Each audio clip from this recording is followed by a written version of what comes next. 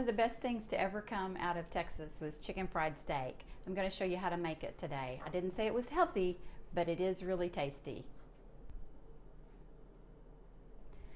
For this recipe, I'm using the cube steaks that I bought on sale. I'm also using some all-purpose flour, 1 egg, about 2/3 a cup of milk, salt and pepper. The first thing you want to do is season your flour really well. If you don't season your flour, your meat is going to taste very flat. I have about 1.5 teaspoons of salt here and about 1/2 to 1 teaspoon of pepper. It really does require a lot of seasoning. I think I mentioned earlier in one of the other sections that this is usually a birthday meal at our house. I don't make it real often because it is fried and not calorie friendly, but it really is delicious. And if you are going to eat chicken fried steak, it's better to make it yourself. It's still going to be healthier than what you would get out. Over here we take the egg and milk and just kind of loosely beat that up together. Okay? Doesn't need to be real well blended.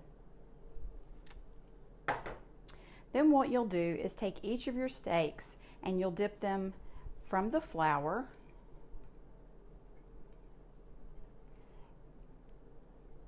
into the egg wash and then back into the flour. This does get a little bit messy. I've not found a way to do it that isn't messy, so just set your mind to it and figure that that's the way it's going to be. You need those really well coated because that's going to make a nice crust on the outside of your steaks when you fry them. You can even do this part a little bit ahead and then just set them aside on a rack to wait, and then cover them and leave them in the refrigerator for a few hours until you're ready to cook them. Okay, you can see I've got all the steaks breaded and they're sitting on the rack. Even if you're going to cook them immediately, you do want to let them set out for about 30 minutes so that that flour and egg wash has a chance to grab hold of the steak. Also, because you're going to be frying these, you need to let them come to room temperature. If you fry them when they're cold, they may not cook thoroughly and get all the way finished all the way through. You'll notice for this bigger steak, I actually cut it into smaller pieces. I just wanted to show you that that is an option if you're kind of worried about your meat cooking all the way through to the middle when you fry something. If you're a little bit unsure about that, this is a really good way to make sure that your things will get done in the middle and still be nice and crusty without being burned on the inside. It's also good for smaller portions or maybe just for making steak fingers that you can dip in gravy. So that is an option also, is to cut these into pieces and make steak fingers. So now we're ready to cook the steaks. The first thing you want to do is put about 1 inch of oil in your skillet and heat that up on about a medium to medium-high heat.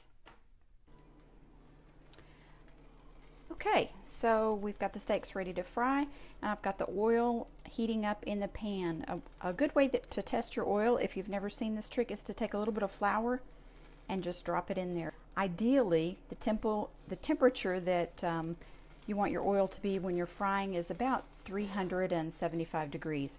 So I'm going to start by adding these larger pieces of steak, and you want to drop them in the oil away from you. That way if it splatters away from you. Make sure you've got plenty of room in your skillet. You don't want to crowd the steaks. They're not going to cook evenly if you do that.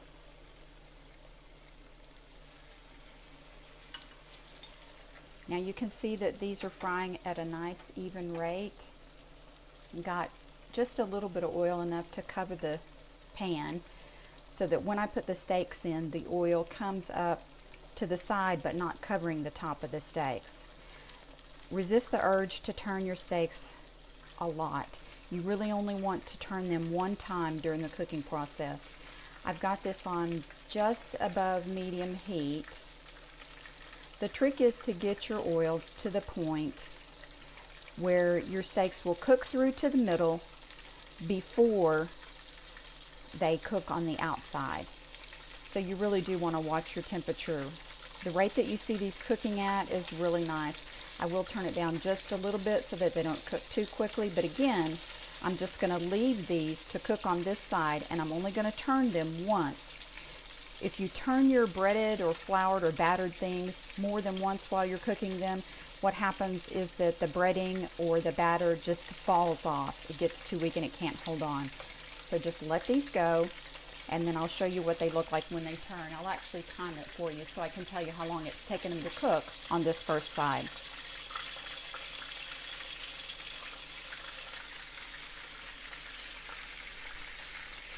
Okay, these steaks have been cooking on this side for about 2 or 3 minutes, and let me just turn one up so you can see.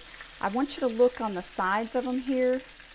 Right there, you can see by that color that they've started to brown. If you'll watch that and watch the middle of the top of them, you can get a clue as to the fact that they are getting brown on the bottom, and so that they are getting done, and you can go ahead and turn them. Again, that way you don't have to keep lifting them and setting them down, because that's what makes your batter come off. So just take the edge of this one, and you can see that's perfectly brown.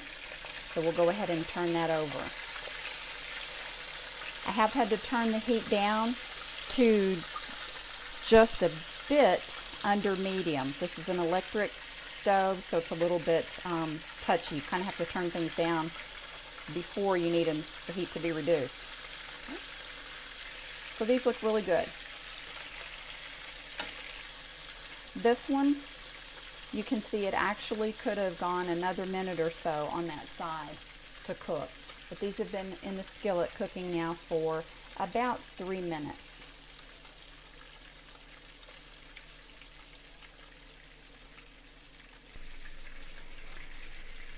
Okay, let's check these on the second side and see how they're doing. It's been another about 4 or 5 minutes. That one is ready. So I'm going to go ahead and remove that off to the side. Let me just show you, I've got a paper plate here that I'm just going to put these on so that they can drain. Soak up the little excess oil. This one looks good. We'll take that off as well. Now that I've taken those two off, I'm going to go ahead and add these strips. Remember, I cut a couple of them into strips, and you'll see that these will cook a lot faster.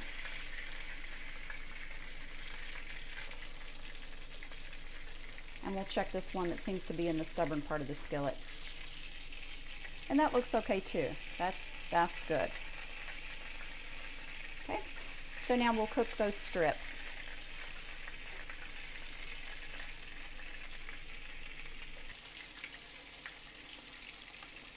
These are doing really nicely. I just flipped them over.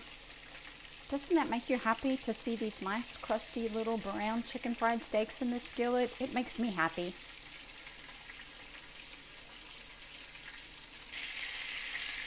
Okay, let's take a look. These little monsters are perfectly done. So I'm going to go ahead and remove those from the skillet.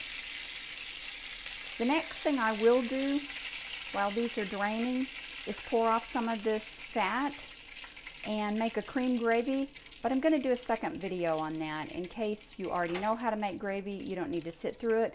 But if you don't know how to make gravy, that might be the one you want to look at, and then you won't have to sit through all the chicken fried steak stuff if you just need to know how to make gravy. So look for that recipe too.